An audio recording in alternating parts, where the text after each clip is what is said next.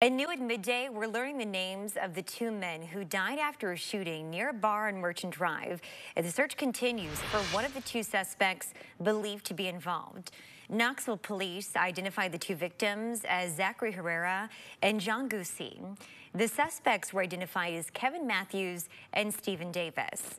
Police say Matthews and Davis came to the Pine House and started assaulting Herrera, who was working security outside the front entrance. Gucci was a customer who was attempting to break up the fight. That at some point during the altercation, police say Matthews fired multiple shots, hitting and killing the two victims.